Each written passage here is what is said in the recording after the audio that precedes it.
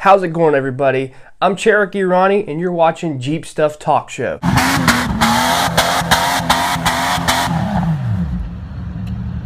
This is the show where we stir the pot, get informations, get rumors, or get straight to the point about Jeeps. So today we're going to be talking about some things. Today we're going to be talking about a rumor that was heard, and Jeep has actually, I guess, jabbed at the fast sports Baja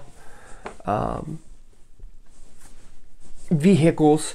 In some of the interviews you can watch, they say they're going to have a high performance Jeep. Nobody said it was going to be the Jeep truck, but it only makes sense because what we're about to talk about is kind of a jab at the Baja trucks like Ford Raptor had. Like, that was the main goal of the Ford Raptor. It's like a Baja truck, right? So the Jeep Gladiator, supposedly, the rumor has it it's a Jeep Gladiator Hercules, right? As you can see, it looks mean. It looks like it would hit the sand dunes, hit some jumps, but it's a jab at the Ford. That's the rumor. It's going to be a jab at the Ford because this Jeep is going to be a high-performance model Jeep where you can take it off-road and you can enter in like amateur Baja contests and stuff like that. So it's just a rumor right now. It's not an actual thing. They haven't even got the green light to even make these things yet because the Gladiator truck has not even come out yet. It's not even for sale on your lot. It will be pretty soon, but it's not even for sale on the lot. But it would only make sense, in my opinion, for the Jeep Gladiator Hercules to be the Baja truck, to be the high-performance off-road vehicle that they were talking about, because you have the Chevy, you have the package you can get for the Dodge, you have the package that you can get for the Ford Raptor, that it's like a Baja edition truck, right? So it only makes sense if the Jeep Gladiator is the Baja edition Hercules, right? So they might be stepping into a ring with a bunch of big men that they can't keep up with, because I don't think Jeep belongs in that area. Okay, I don't think it looks right. Maybe it's just me because I'm used to Jeeps, rock climbing in the mud and all this stuff, but I don't think Jeep belongs in the Baja area. I just think it's goofy. But like I said, it hasn't been confirmed yet. It's just an idea. Some say that they have prototypes that they're using and testing right now, which I don't know if that's true. You know how rumors are. But here lately, the last 2 years, rumors have been so on point. Look at the rumors about the iPhone. They were so on point just because leaked photos. But the guy in the interview says we are going to be hitting the high performance scene, the truck scene, the Baja scene. Anyway, so it could very well be that we're going to have a Jeep Gladiator Hercules. Now I'm going to be talking about the Jeep Gladiator Hercules. I think it's stupid. I never was into the Ford Raptor. I was never into that scene. Now I do like the Dodge Rebels, but just because they kept it old school. They have smaller rims. They don't have big 20-inch rims. And they come with mud tires and stuff. And it's kind of built for off-road. But the Ford Raptors were like strictly straight-up Baja machines, right? But people tried to use them, and they didn't really hold up.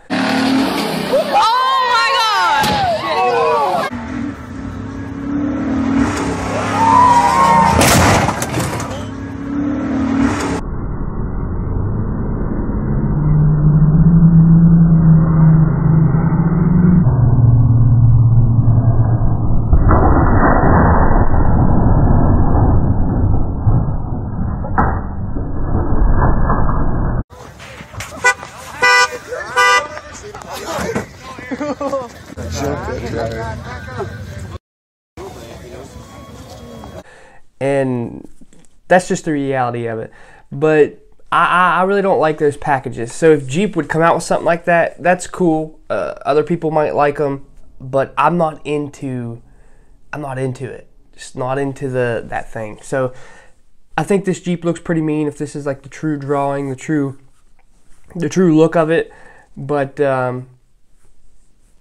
for the extra cost that you're probably paying, I don't think it'd be worth it, because are you really going to go ball hauling? That's just bragging rights. It even looks better.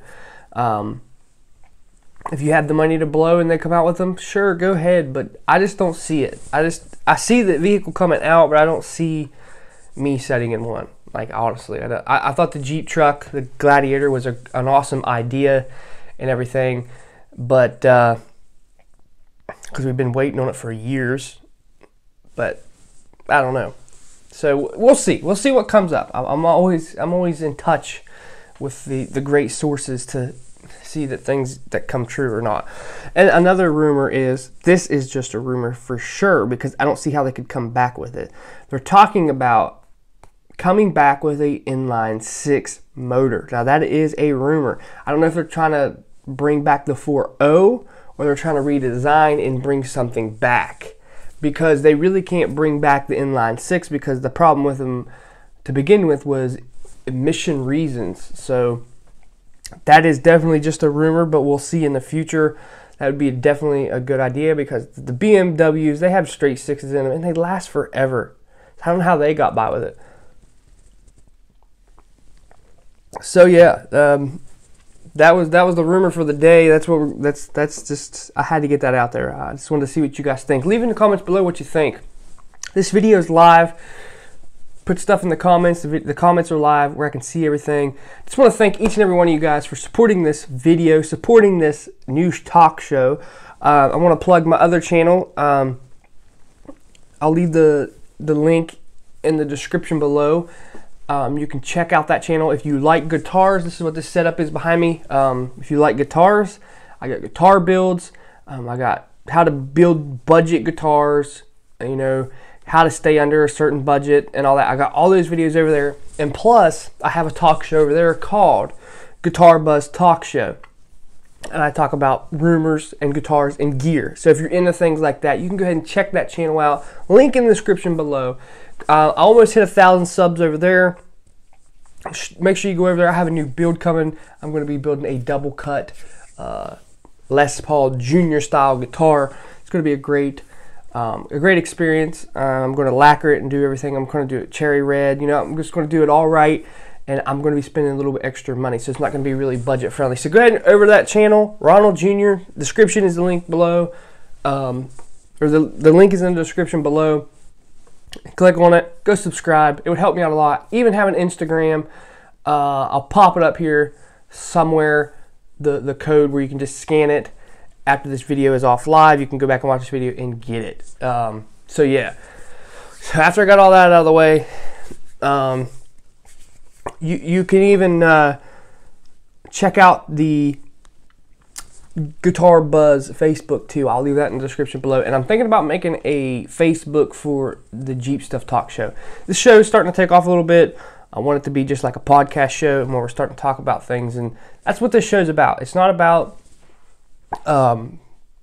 how-tos or anything like that. This show is strictly just talking Jeep stuff, talking with you guys, getting to know you guys better, because that's one thing YouTube creators don't do. I feel like they take advantage of you. I mean, have you been on YouTube lately?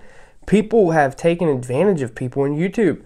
Yes, they plaster ads. I have ads on my video. I make a small amount of money, not a whole lot, a small amount of money. But YouTube is getting so out of hand, people are taking advantage of the fans, and they really don't know them. They just want their money. They're opening up a Patreon. Hey, you do this, you get secret content. You get this, you get a limited edition shirt. I don't like doing it that way. I thought about doing it that way, but I was like, that's taking advantage of my audience. I don't really know my audience, so I want to figure out something where we can just talk. And this is the only way that we can do it and interact live. And I was like, I'm going to make a talk show, a podcast talk show. And anybody that is a little bit older will appreciate these shows, because I listen to shows also, not any Jeep ones, but other shows, guitar shows. And I just put my, like if I'm at work or if I'm at the house, I just let the video play and I listen to the podcast. And that's what this show is all about. So I thank each and every one of you guys for supporting it. But I'm not going to take advantage of you guys. And I don't even know you guys. I'm not going to be like, hey, you $5 Patreon, you'll get to hear this talk show. I don't believe in that. Like I said, I make a small percentage off my ad revenue. The only thing I ask of you guys is to buy my shirts and watch my videos. That's all I ask. And I am going to have a limited edition t-shirt on the show. If you would like to get a hold of it, there's going to be steps you can take to win it. It's going to be free. You don't have to pay for it. It's going to be on me, shipped to your door on me. So if you're interested in that, I'll tell you the instructions on that and how to win it on the next podcast talk show. So make sure you look forward to that. Make sure you tune in, because it's very important that you tune in. These videos always stay up after they're live on my channel, so you can go back and watch them. I have all kinds of topics, so go check them out. But today we're going to be talking about rear ends. Rear end swaps in a Jeep Cherokee. I had a 93 Jeep Cherokee, and it had the Dana 35. And it was junk. I did not like it.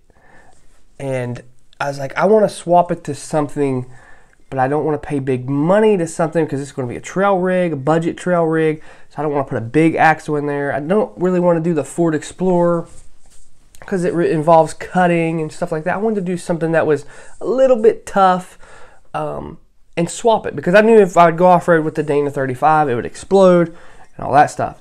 So what I did was I got on the internet and did not find anything. There is like yes, no, yes, no. I was like, all I want to do is swap a newer rear end, into my older Cherokee. I wanted to put the 8 1/4 in my Cherokee, my older Cherokee, and everybody's like, oh, you're gonna have dry shaft problems, you're gonna have this, you're gonna have that, you're gonna have to get a dry shaft made, blah blah blah, blah blah blah. It just kept going on and on and on. And I was like, it started freaking me out. I'm like, I'm not gonna be able to do this. I'm gonna have to modify that. So why do that when I can modify this, put this in there? So one day I got fed up with Google and asking questions, got the 8 1/4 and the dry shaft out of the other Jeep, and what I done was put the 8 1/4 in my 93 Cherokee and used the dry shaft. It worked fine. It wasn't too long, it wasn't too short. Now the dry shaft that was on the Jeep itself with the Dana 35, it would not work on the 8 1/4. So the 8 1/4 is a swap when it comes to the 93, and I'm pretty sure the lower years will also accept the 8 1/4, because the 8 1/4 is a little bit tougher. They say it's almost tough as a 44, but that's what the internet says. I don't even know if that's right.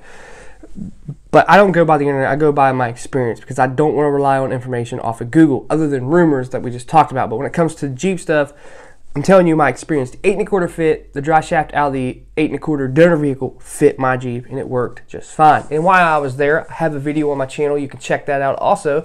I drilled the holes out and I put U-clamps in there to hold it, and then had the nuts on the other end. Tougher, a lot better, easier to change the dry shaft that way. And then if you can find them, you can find Dana 44s found in 87, 89 Cherokees that have the tow package. Now, not all tow package have the Dana 44, but if you can score one, you can actually get them pretty cheap. Believe it or not, pick up pull apart, you can look there, or junkyards and stuff like that. Sometimes people don't even know what they have.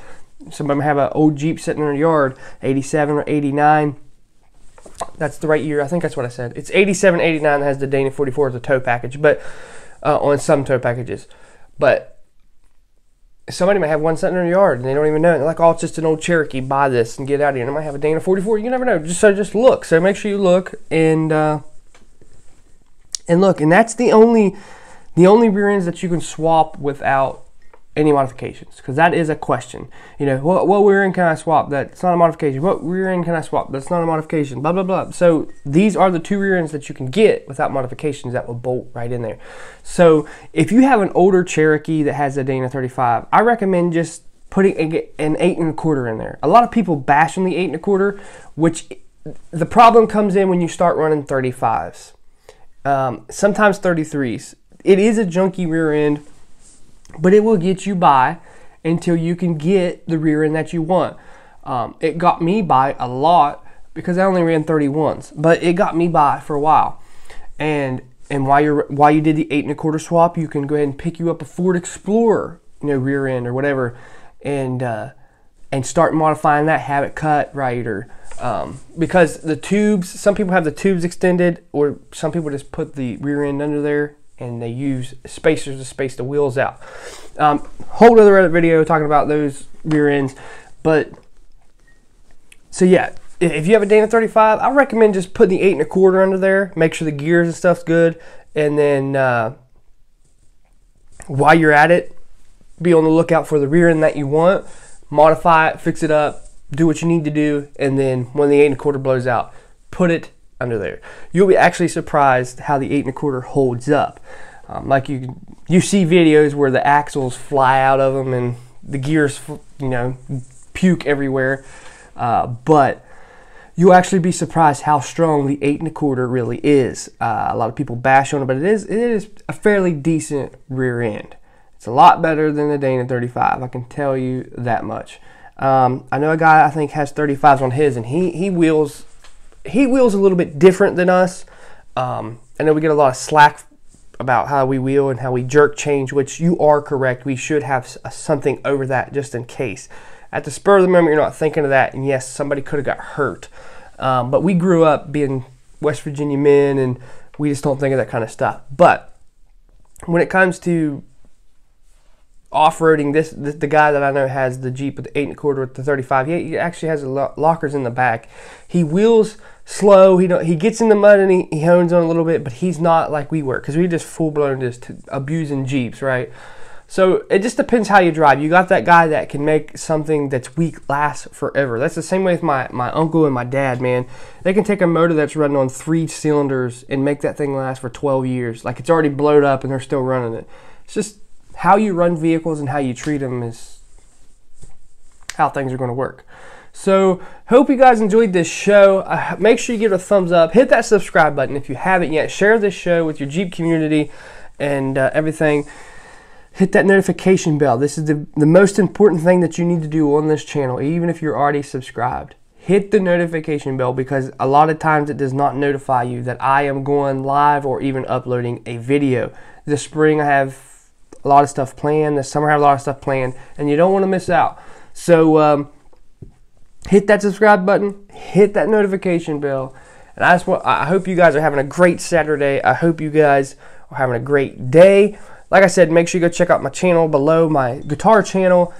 God bless each and every one of you. Thank you for the support. I'm very happy that we can sit down and do this and talk with the community and not be stuck up and miss your comments. And it's hard to get to some of your guys' comments. But God bless you guys. I'm Cherokee Ronnie, and I'll see you guys next time. Stay dirty, my friends.